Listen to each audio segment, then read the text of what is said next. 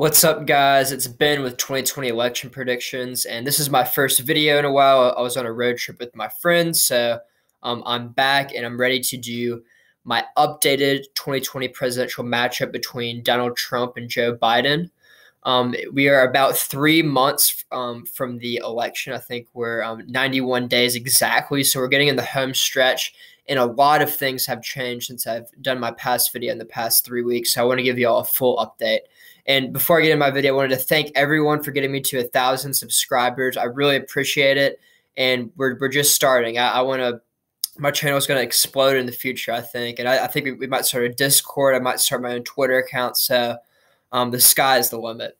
So diving right into this electoral map, right now I have Donald Trump at 131 electoral votes and Joe Biden at 217 electoral votes when I only fill in these safe and likely states. So right now, I see Colorado, Minnesota, and Virginia as likely states for Joe Biden. For sure, I think that Colorado and Virginia, Joe Biden's going to win by 5 or more points. Minnesota is the only state where I think Donald Trump could potentially keep the margin within 5 points. However, just looking at the polling from Minnesota, Joe Biden's up by about 10 points, and unless Donald Trump starts campaigning there a lot or starts to make a play for it, I do not think he will get into that margin too much. And I don't think that Donald Trump's going to put a lot of money into states that he didn't win in 2016, because I think right now Donald Trump is in total defense mode, or in offense or defense, however you want to say. He wants to defend the states that he won in 2016, and you can see that where he's putting his money. And I think that Iowa right now is a likely Republican state. I understand that in the average of the polls, Trump is only up by 3 points. But I think come Election Day, Donald Trump's going to improve there. He won by 9 to 10 points in 2016. So I think he will be able to win Iowa by at least 5 points, probably between 5 and 7 points if I had to guess. So let's dive in right now to the lean Republican states. The first state I want to go to is the state of Texas. I do think Texas will still be a lean Republican state. I know there's a lot of media attention that Texas could potentially go blue this cycle.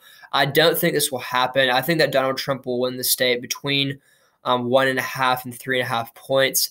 If we look at the polls right now, according to the FiveThirtyEight, we do see that Biden is in the lead. We've seen in the past that Donald Trump's been up by like 3 to 4 points, 2 to 4 points.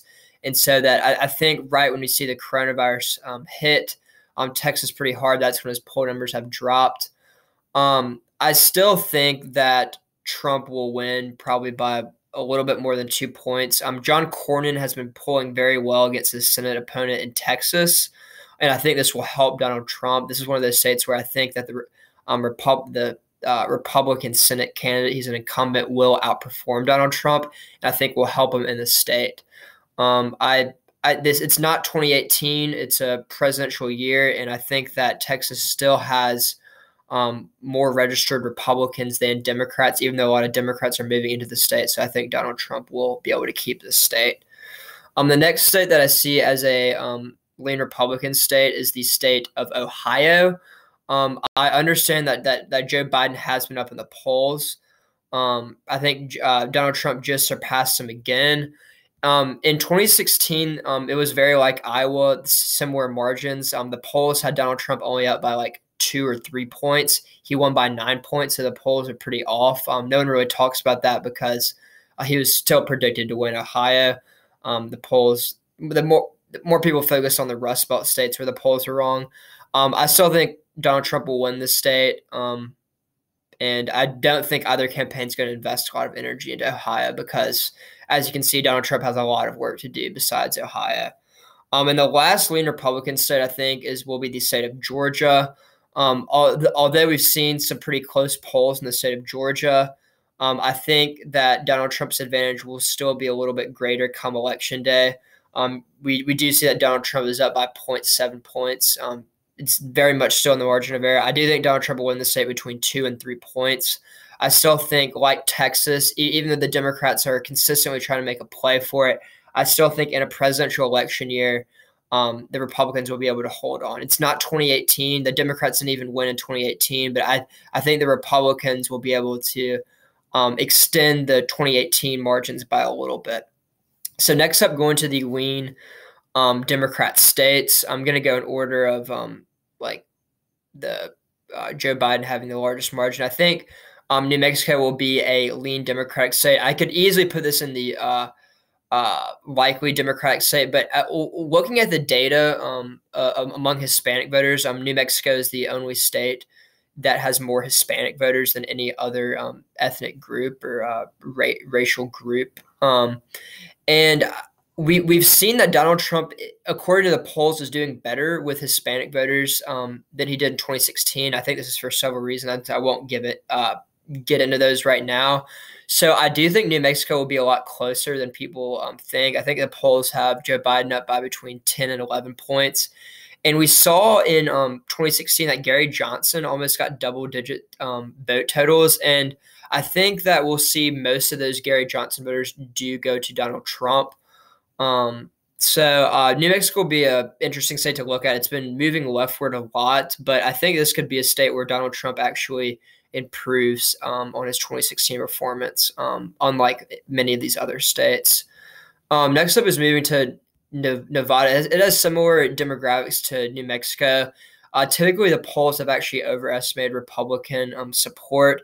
Donald Trump was I think ahead in the polls in 2016, but ended up losing the state by 3 points. I think he will lose this state between 3 and 5 points, but because it has a large Hispanic population like New Mexico, I think that Donald Trump actually could mimic his 2016 performance or potentially even improve if he really makes inroads into the Hispanic community. Next up is New Hampshire. New Hampshire was the closest state in 2016 in terms of raw vote totals. Donald Trump's approval rating has declined a lot in New Hampshire. And I think that his I saw a recent article that had his disapproval rating at 60%. I don't think Joe Biden will be able to crack 60% by any means. I still have this in the lean Republican column. I could easily see this going into the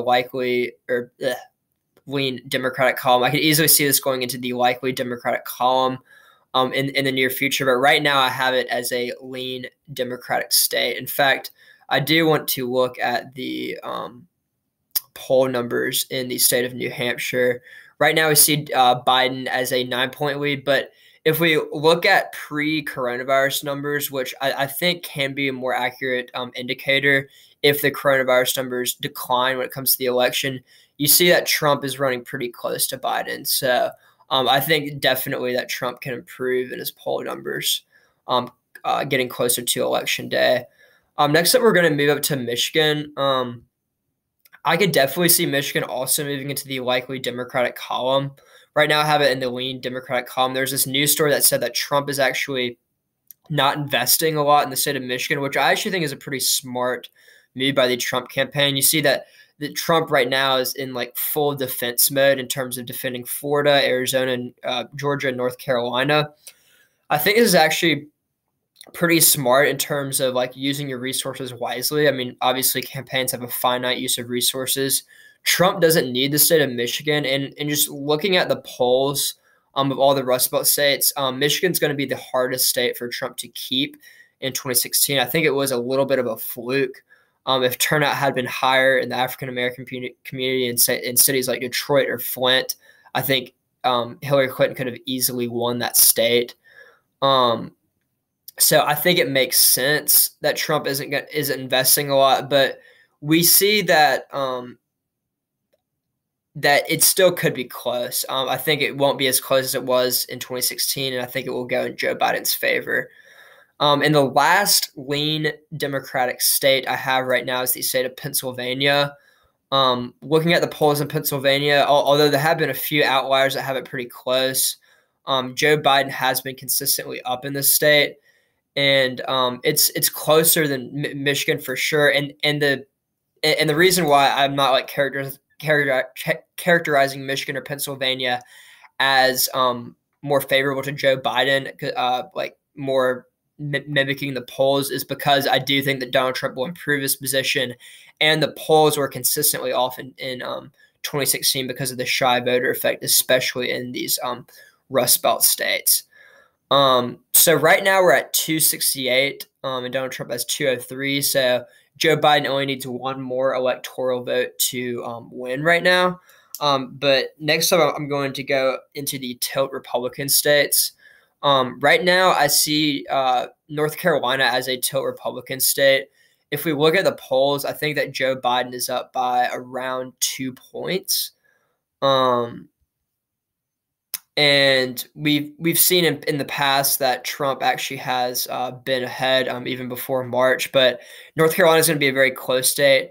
Trump won it by 3.5 points in 2016. That's why I do see Trump just narrowly ahead right now, even though the polls have him down very narrowly as well.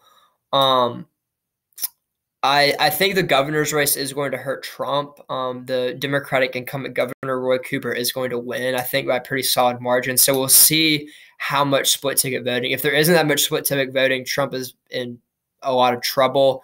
But I still do think some people will vote for Trump and Roy Cooper. It's North Carolina is still part of kind of the Bible Belt, the Solid South. So I think he will be able to retain some of these voters. Next up is the state of Arizona. Although the polling right now has Biden in the lead, Arizona has not voted for a Democrat on the presidential level in recent memory. And I still think that if we look at pre-coronavirus, we see that Donald Trump was in the lead by like 4 points. The 2018 midterms were a disaster for the Republicans in the state of Arizona. I don't think Martha McSally was a good candidate. I do not know why Governor Ducey appointed her as the Senate candidate. I think she's going to hurt Trump. But right now, I think Arizona is a little bit like Texas. It has a high Hispanic population. And I think that Democrats think they can win this, but I still think for one more presidential election, the Republicans can hold on to it. But then after that, I really do think it's going to be extremely hard for Republicans to win it on the presidential level. Next up, we have the 2nd congressional district in Maine. Well, I think Maine at large is going to be a likely Democratic state. Oops, that's not right.